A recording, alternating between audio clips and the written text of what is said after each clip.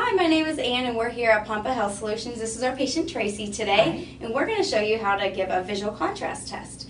Okay, so Tracy, I'm going to explain to you why we're actually doing this. It is a toxicity screening, and it's a very simple test that we do. Very accurate, CDC approved, for showing if you have biotoxicity going on. What happens if you're exposed to biotoxins and they're affecting you negatively, your nerves are depleted of oxygen, causing hyperperfusion. One nerve that we can outwardly test is the optic nerve. So this is how we are going to test you for biotoxins today. Right. So what I'm going to have you do is I'm going to first give you an acuity test that shows that you're seeing well enough to even take the visual contrast test. Again, you can explain to your patients that it's actually not the acuity that we are testing, it's the optic nerve's ability to see contrast and shades, and that is based upon the oxygen in the optic nerve. If your optic nerve is not getting enough oxygen, then you're going to have trouble seeing shades. You're going to have difficulty seeing at night and sensitivity to lights in general. So that's what this test will measure. But first, again, like I said, I want to make sure that you see well enough to take this test. Tracy will have to see at least 20/30 to qualify to take this test. Are you wearing contacts right now? Yes, I am. Okay, you are. So I'm going to mark off that she's wearing contacts, and I'm also going to give her this test. Okay, hold that to your chin right there. Very good. And I want you to cover one eye and read me the lowest row of numbers on the left-hand side right here.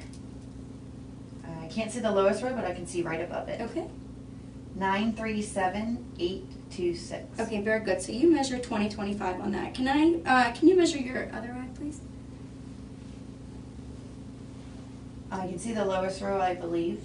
Okay. It's 43557. No, actually, try one above that. 937826. Very good. Okay, so she is 20/25 on both eyes, so she definitely should pass this test. Go ahead and hold that to your chin, and we're going to start the actual test. I'm going to have her start with row A and read row A all the way across, row B all the way across, C across, D across, and E across. Now, if you are doing a health screening day and you need to be more efficient in the amount of patients that you're doing that day, then you can just use rows C, D, and E. Those are actually the diagnostic rows. But to chart a pattern, if you have more time with the patient, you want to do A through E. A and B are more nutritional rows, and you'll see those come up as they improve their diet. But C, D, and E are the toxicity rows right there. So go ahead and hold that to your chin. And what I'm going to have you do is I'm going to have you look at the key on the bottom. You see how these shades are angled? Like this one is to the right, this one's up, and this one's to the left. They look like little fingerprints almost. I want you to read me the directions that they're going. You can just tell me left, straight, right, whatever way that they are going. And I want you to cover one eye. We're going to do one eye at a time, okay? Starting with row A1, we're going to do A across. We're going to continue with the same eye all the way through E, and then we're going to switch eyes, okay? Okay, so starting with A1. Yes. Left, straight, left, left, straight, right. Very good. Row B. Right, left, left, straight, left, right. And I can't see the last one. Okay, could you move it around? You can angle it down to try to get any more light Still on. can't see it. Still can't see it, okay.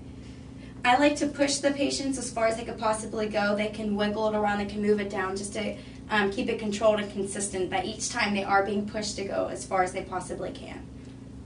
Row C. Straight, right, left, straight, right, and I can't see anymore. Okay. You're moving it around? Okay, great. D. Left, right, straight, and I can't see anymore.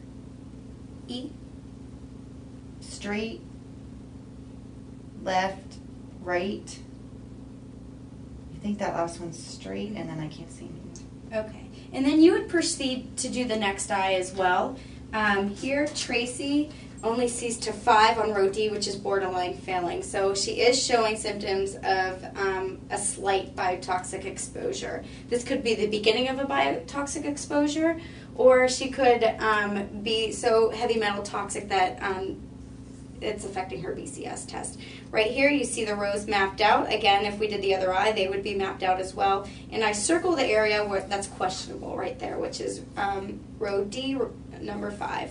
Thank you so much, Tracy. Thank you. And good luck.